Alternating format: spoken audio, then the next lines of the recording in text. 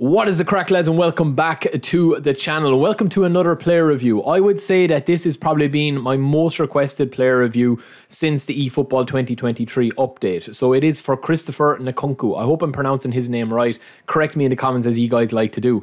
But this guy is an absolute beast, right? His stats are insane. You can train him up in multiple different ways. He's got so many player skills. He's got an excellent kind of player ID, even though player ID isn't really like the focus of eFootball at the moment. I think they will expand upon it. This guy goes from an 81 attacking midfielder to a 91 attacking midfielder, but you can play him on the left flank as well, which is where I would recommend to play him. He's 170,000 GP and he is a monster. So these are his basic stats. As you can see here, he's got 31 levels to go. He's got unwavering form. He's got so many player skills, double touch, one touch pass.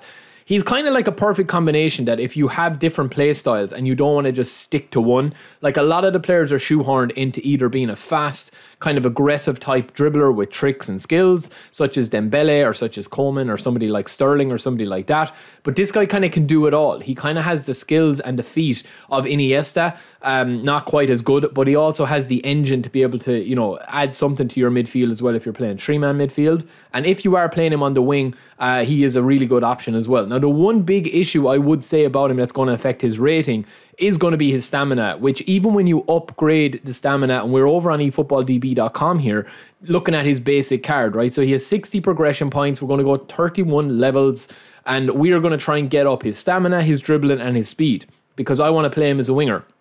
But I also want him to be able to bring others into the game, that if I want to switch him with a sub-tactic, if I want to switch him with on-the-fly formation changes or tactical changes, or even as an instant kind of like bit of speed coming on, that's not just a speed freak. I think when people see Mbappe or Kingsley Coman on the wing, or Sané or somebody like Mane or somebody like that, they kind of know what you're going to try to do with him. Whereas NKUNKU is kind of a player that you can play him in, you know, a lot of different ways. So when I'm training him up here, I still do think that his stamina is an issue. You don't need lofted pass too much. We don't need finishing. We are going to have strikers for that, but getting his stamina up as best as we possibly can, it's still going to be a bit of a concern. So I think that this guy is more like a 70-minute player.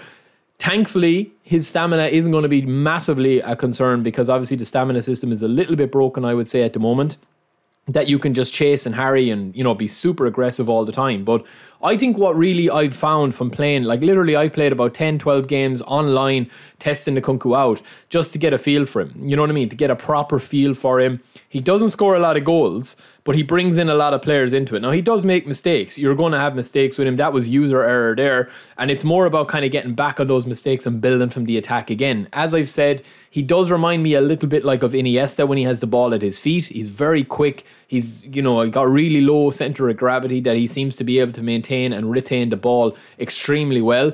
And when you bring him into the play, when he gets the ball here in the middle of the pitch, he has got the range of ability to be able to pass the ball, spray the ball around. But look at the run he makes here to give me the option. That is totally AI helping me out with that run. Gets in and we nearly get a really good chance out of that. But again, his offensive awareness, even though it's quite low compared to some other players, is excellent. And look at the positions that he takes up on the pitch. I mean, I'm playing him attacking midfielder, but he's just springing up everywhere. And he's able to use the ball. He's able to get back and help on defense. If you are playing a 4-3-3, he is excellent as kind of like a Barcelona type player. He does have some nice shooting ability as well, but he's not going to be finishing every chance for you. Now, you'll see here in the 42nd minute, lads, look at the stamina. This is a big issue, especially if you do a lot of dribbling with him, but he retains the ball excellent, gives a lovely pass here. And again, he spins away, gets the ball out, gets unlucky, going to fight to get it back off Haaland, pushes him out of the way, gets it back. So there is a bit of fight in him, there is a bit of battle in him, and I do think that he is one of the better players that they've added in the last update. He picks up positions excellent, like you'll see him taking this role here. It looks simple, but again, when you're actually mixing up your play, you need players that are able to play in different ways. You can't, you know, if you have two wingers that are just excellent speed freaks with really good dribbling, but they're not able to pass the ball, you can come unstuck sometimes. So I think NKUNKU, this is just a chance I just left in, lads. Sorry, I don't know why I left that in. I meant to take it out with Lewandowski for a future video maybe. But yeah, as I said, we are going to do the live training here. So a lot of those clips that you saw would have been when he was at standard. So he was at 81 overall. So his stamina would have been really, really low. That's how many progression points he takes. It's a lot, right? It's a lot to invest into him. Like, you're talking about a good couple of thousand there, because he does have 31 levels to go. But I do genuinely think for an 81 attacking midfielder with the player skills he has, and to be able to boost him to 91 overall when we do train him. And I'm just going to show you guys how I did train him. So I simulated it first on eFootballDB.com at the start of the video. Now we're just going to put that in. I'm also going to give him a couple out wide as well, just to bring his proficiency up and just be able to have him more in tune with my squad and more in tune with my manager. But let me know what you guys think of him. As I said, I've tested him out. Didn't score too many goals with him, but if you are looking for a fairly cheap player that is kind of a game changer, whether you bring him on in the 70th minute, he doesn't have super sub, but if you bring him on in the 70th minute, lads, you are going to get an instant kind of injection of passing, pace, power, and he's able to help out in midfield as well. He kind of does remind me of Pedri, but he's not quite as good as Pedri, in my opinion. I think for the way I play,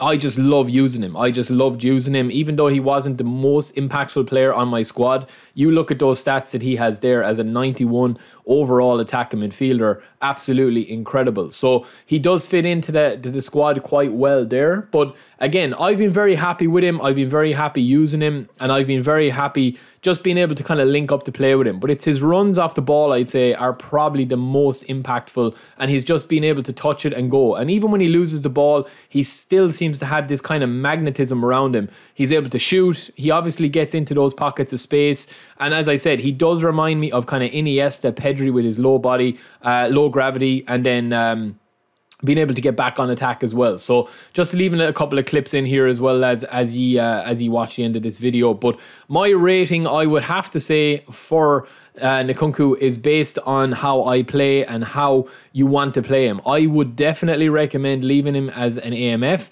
But similarly, picking up in these positions, like, look at the run he's making there. Look at the run. Like, it's a brilliant run. And then when the ball doesn't break down, he's back out again looking for it. You see that? He's back out looking for it. I don't even need to pass it to him. It's just a lovely move in. But it's the pace and the space off the ball that he's doing. So I definitely recommend him. I think he's an absolute beast. And depending on your skill level, he can be an absolute beast for you. But again, there is some good alternatives there for a little bit cheaper. I would say look at Sergio Canales. Not obviously as good dribbling-wise and doesn't have that pop to him when you get the ball at his feet, but I still think he is definitely worth his 8 out of 10 rating. So let me know if you agree or disagree, lads. Let me know if it should be higher or lower. Let me know if you test him out yourselves. I will talk to you later. Peace.